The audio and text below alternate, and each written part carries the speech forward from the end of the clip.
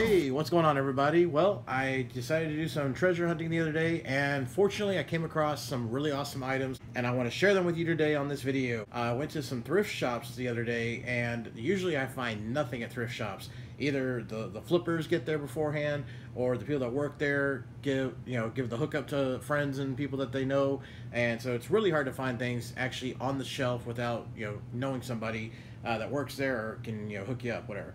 Well, went into two different thrift shops, and I scored twice. It was amazing. So let me show you first the two items I got out of one shop. This was a thrift shop in Houston here, of course. Now, I found two puzzles, and these look like they're in pretty good shape. At least the boxes do, okay? So check this out.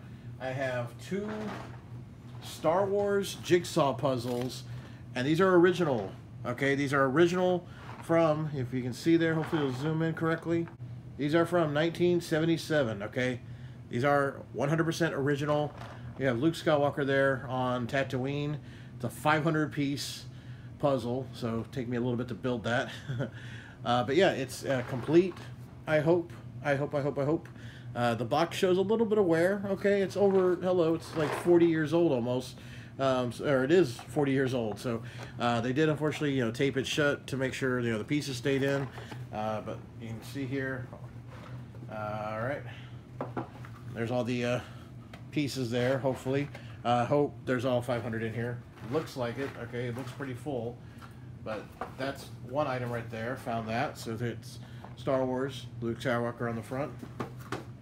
And then the second puzzle I found there is another one, Star Wars jigsaw puzzle, and this one's also a 500-piece one. You got Luke and Leia there when they're about to swing across the bridge on the Death Star, trying to escape from the stormtroopers. Yeah, it even says down here, Luke Skywalker and Princess Leia leap for their lives. Did this one have? Yeah, this one had something on it. Let's show you that. So on the very bottom here it says, there you go, Luke Skywalker. That's all it says. So it's when he's staring off into the sky at the double moons, right after he got 3PO and R2-D2 to come stay with him. Hopefully, of course, these are complete. Now, there you have it. Okay, I'm not going to believe this. For these two guys here, I got for $5. So that was the first thrift shop I stopped at, and I got two original 77 Star Wars puzzles. That was awesome. I went down the road to another thrift shop, and I found this. This is a original, let's see, does it have a date on it? Yes. This is an original 1991 WWF Hulk Hogan coloring book. Okay, you can see there, WWF presents. Got Hulk Hogan, the immortal Hulk Hogan there on the front. On the back here, it tells you what kind of characters are in there. You got the Tag Team Superstars, you got the Hulkster, Ultimate Warrior, WWF Superstars, Ultimate Warrior, Wildfire, and here's the look there. You see there's Hogan battling Earthquake. There's Tugboat, Ultimate Warrior. You got the Warlord, $1 Million Man, Ted DiBiase. And now this actually only cost me $0.25. That's pretty amazing considering 1991 Hulk Hogan on the cover, WWF coloring book. The reason they only charged me $0.25, okay, first of all, look, it was $1.29 when this came out originally. But the reason it was only $0.25 is you open up the first page and you see there's Hulk Hogan, okay, there's the copyright, and it even says 1991 down there. But right here, whoever owned it, already colored in the front. You have Hogan there, you got yellow, red, and blue crayon coloring on there. But the rest of the book is clean. Like, all the rest of the book is clean. That's pretty crazy, huh? So, yeah, so pretty good condition considering, okay? And again, I paid $0.25. So there you have it. So for $5.25, I got these awesome treasures on my treasure hunting just a day or so ago.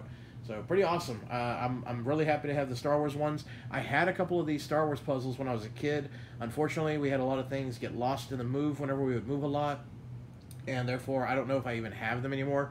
Also, some of my items from when I was a kid, especially puzzles, because they're made out of cardboard, of course, things like that would get damaged more easy depending on the weather, depending on the conditions of where we had stuff stored at the time, depending on where we live, whether it's kept out in a storage area or garage or whatever. So I did have a lot of puzzle stuff that I went through only a few years ago, and turned out a lot of it got ruined. So I'm really happy to find these, and we'll see. Hopefully they're complete. And when I do get the chance to build them, I will be posting photos of them on probably on Instagram, Twitter, so forth. So if you want to see if they're complete, I'll be posting the completed puzzles on there. Well, there you have it. So, hey, it does still happen sometimes. You do come across treasures. It just, you know, takes commitment and just got to be patient. You never know when you're going to find something awesome.